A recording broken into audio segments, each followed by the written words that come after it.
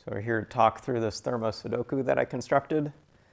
While it is clueless in the sense of no numbers, it's got a lot of thermometer shapes, including some pretty long ones. The center box has exactly one circle in it, which is going to be where the smallest number goes, and it's got two ends, which are where the largest number goes. This one interacts right away with this 8-digit long thermometer, which now can only be 2 through 9. The smallest bulb had the 1 removed from it, which actually completely limits it.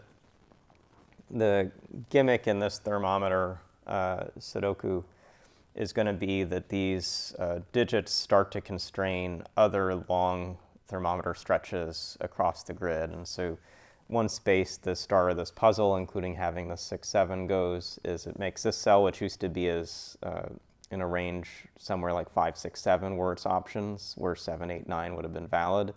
This no longer can be 7, it can no longer be 6, and so 5 is its largest value. That's 5 away from this end, and so 5, 4, 3, 2, 1. Counting down is forced to get out to this shape, and we can't do more up over here, but we have gotten the start of this thermometer for sure. This center box has 2 growing sets that are going to be smallest to largest coming through the ends. 3 is the smallest digit, not yet in the space, and has to be up top. 5 is the smallest digit now that's not yet in the space, and it can't go in this cell, so it's got to go in this cell.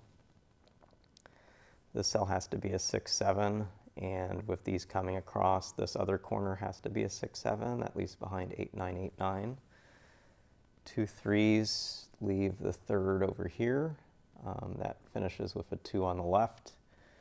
We've got a cell that can't be a 1 and it can't be a 2, so 1 and 2 up top, 4 down here. Got a 1 over here, and that's very much the star of the puzzle. While this interaction to the right was pretty obvious, there's a trickier interaction with this coming down.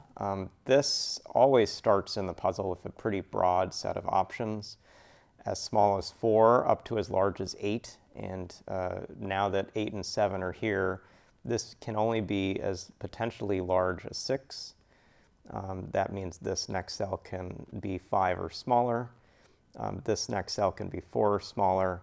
And we come down to the other constraint where this 7, 8 interacting here.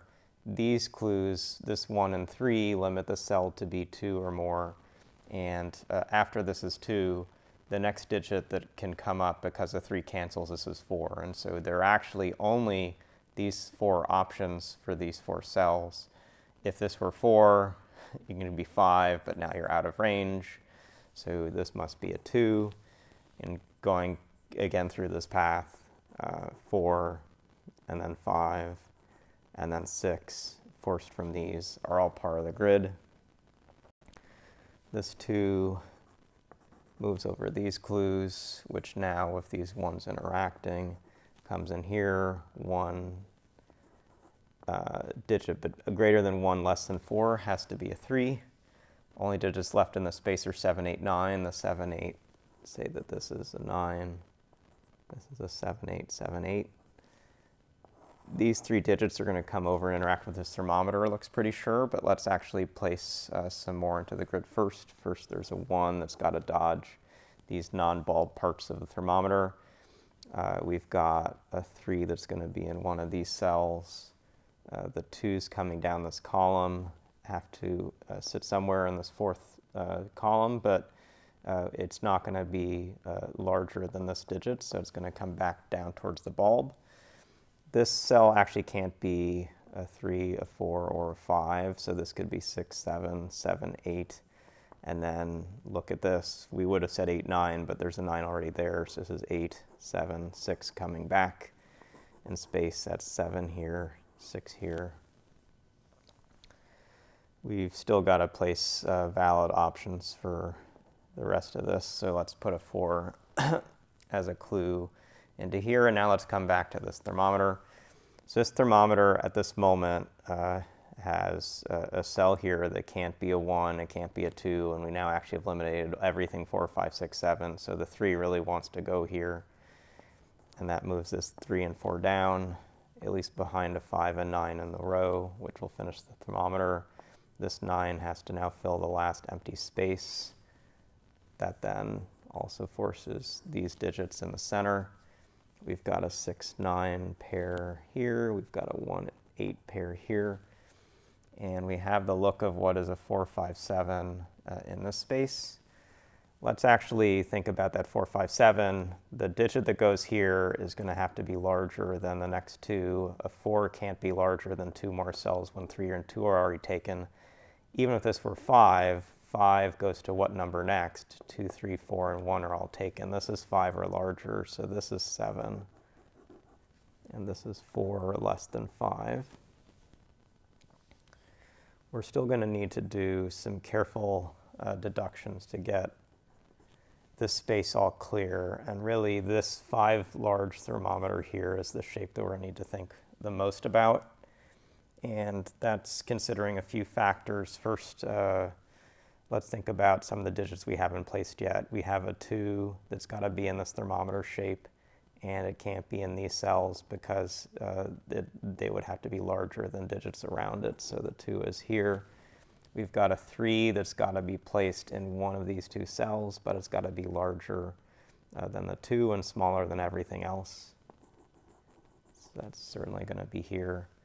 We now have the 5 and 5 and 5 canceling to leave one option, and that also puts a 5 right in that corner. We've got to figure out where the 1 goes in the space. Those 2 options look left for it. We've got 7, 8, 9 that's left here. So this is 7, 8. This is 8, 9.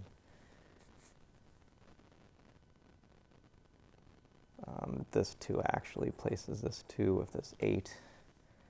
So that's going to eliminate some of the choices here. So this is 7, 9. We've got 6, 7, 9 as the leftovers. 6, 7 can go here. So let's still then really come back to what can be next in these spaces. If this is 6, 7, 8, that looks okay. If this is 7 or higher, 8, 9, that's not. So this has to be 4 and 6 in some order. This then can take as much as 6, 7, and this will end up being 8, 9 again. And so we form an 8, 9 pair, which is going to do some stuff to help us, but maybe not enough quickly. I'm going to come back to this upper left corner then. I actually have 2 3s placed, and so what I should be trying to do is place the last 3 in that space, which is there. 1 and 4 to go. 4 up top, so this is 4, this is 1. The 1 interacts with this 1, 8. These 1s interact here. Of course, 1 was 6. This now has to be the 4 that I put in it before. Moves this 4 to the right. 6, 7 left over with a 6 already placed is here. Makes this 8 and 9. Makes this 7. This becomes 9. This is 8. 9 with 9 and 6. 6 comes over here. 6 and 7. The 2 7s are the last place here. We have an 8 and a 2 to place. This is 2, 8, 8, 7, and the last digits are 6 and 9. So a lot of standard Sudoku tracking at the end, but the Thermo-Sudoku start was very much looking at how this digit forces this thermometer, forces the start of this thermometer, also forces constraints down here, which then places a 9 here, which constrains this one, and essentially goes from an 8 large, 7 large, 5 large, 4 large, 3 large, and constraining all of those through careful greater than less than type deductions, and eventually with most of that set we could break back into this top space, starting with this 2, 3, and then I guess getting some progress here, this 3, this 1, this 4, forcing enough in that corner to get the rest set. So hopefully it's an enjoyable puzzle, and if it was something that was stumping you a bit, at least on the most logical path, recognizing how these digit pairs force the adjoining things. This was the first set really in the construction that I put in to make sure it played out correctly, including this 2, 4, 5, 6, which is a pretty neat narrow elimination. So I hope you enjoyed the puzzle, and we'll see you again soon.